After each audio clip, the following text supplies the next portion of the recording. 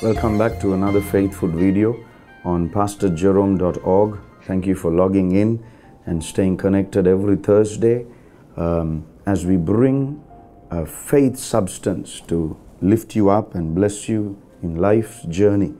Today, another interesting subject for the next few minutes. I want to share with you 3 reasons as to why people lose their healing. 3 reasons as to why people lose their healing. Now, we find this very often in our services, and you would have been a person also who received your healing, and later on in a few years, you would have found out you lost it and you were questioning as to why it happens. You may be a servant of God in your ministry, you have people being healed and they suddenly lose their healing. We must find out through the scriptures whether this is possible, and if it is possible that you can lose your healing, then how do you keep your healing? It is interesting that in John chapter 5, verse number 14, that Jesus meets a man after he has been healed. Jesus meets a man after he has been healed, and he tells him something very interesting. This is the man at the pool of Bethesda. He tells him, Jesus, finding him in the temple, said unto him, Behold, thou art made whole, sin no more, lest a worse thing come unto thee. John 5:14, the man at the pool of Bethesda has been healed. Jesus meets him after that, sees him, perhaps maybe his behavior caused Jesus to really speak these words to him. We do not know, because nothing is said of his behavior. But Jesus finds him in the temple. Finding him meaning perhaps Jesus was looking for him to get this message across after he was healed. And he tells him, look, now that you are healed, don't sin again. Be careful of your lifestyle, because you can not only lose what you got, something worse can happen. My precious people of God, we have so many people in our day and age today, they receive such goodness from the Lord, and few months later their life is still in hell. They're experiencing hellish situations in their life. How does this happen? Why does this happen? So we need to understand that it can happen. You can lose your healing. Something worse can happen. You need to protect your lifestyle. And I want to share with you 3 reasons. If it is possible according to John 5:14, then we need to take precautions. You need to tell people to watch this broadcast. Tell people about this broadcast. Share it with others and let them learn. 3 things. I'm going to give it to you in 3 S's. The first S, people lose their healing when they disconnect themselves from the source. The source. The source. In John 15, verse number 4, the words of Jesus, Abide in me and I in you, as the branch cannot bear fruit of itself. The branch cannot bear fruit of itself. What is he trying to say? My precious people of God, the source, we are a branch, he's the vine. The branch cannot survive on its own. It has to be connected to the source. That is how you keep your healing. When you come for a healing service and the anointing touches you, the power of God touches you, the life of Jesus touches you, you have to stay connected to that life. The life flows through the vine into the branch. If the branch can survive on its own, or thinks it can survive on its own, you're finished. So the first reason I want to share with you is, if you disconnect yourself with the source. Who is the source?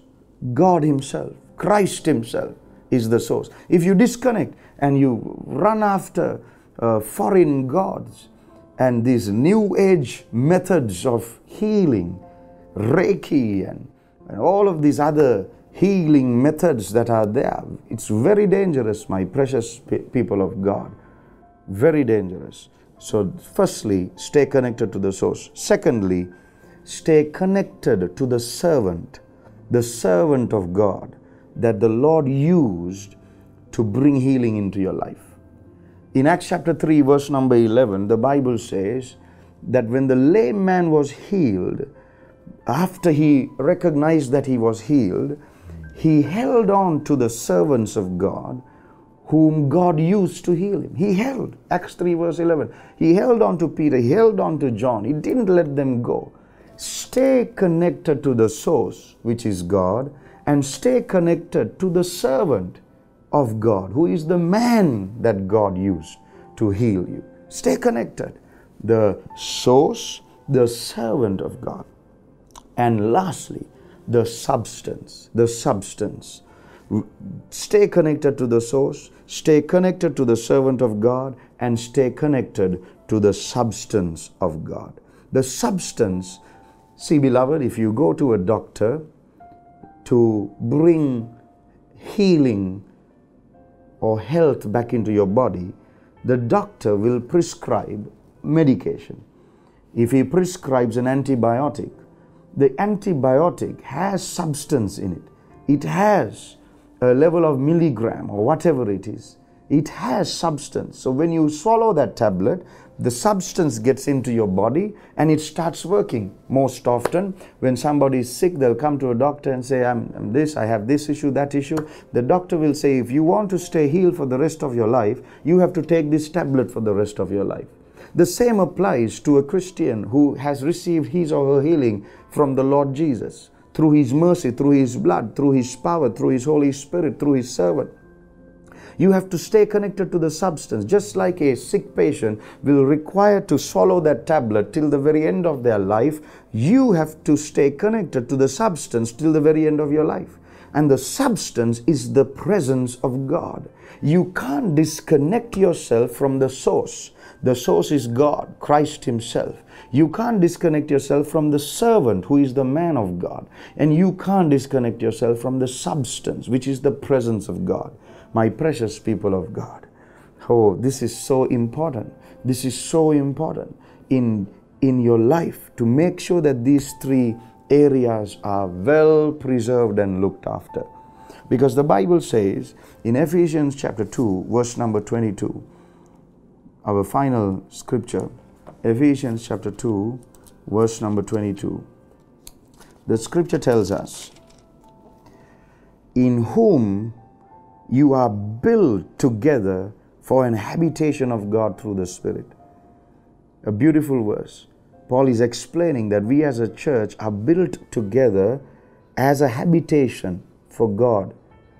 Beloved, we are a built temple together for God's Spirit to dwell, beloved. God wants to live permanently in us through the presence of the Holy Spirit. So you can't disconnect yourself from the source.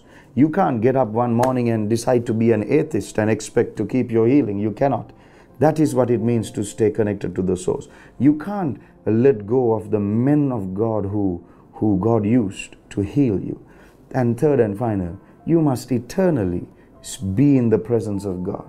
You cannot go to church once a year.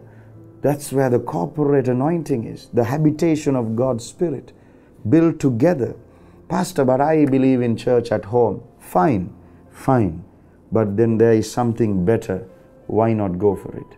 Why not go for it? I leave you with these three simple principles to keep your healing. Stay connected to the source, the servants of God, and the substance of God. You will never lose your healing. Share this with others. And I will see you again next Thursday for another broadcast on Faith Food Videos on PastorJerome.org. God loves you. Amen.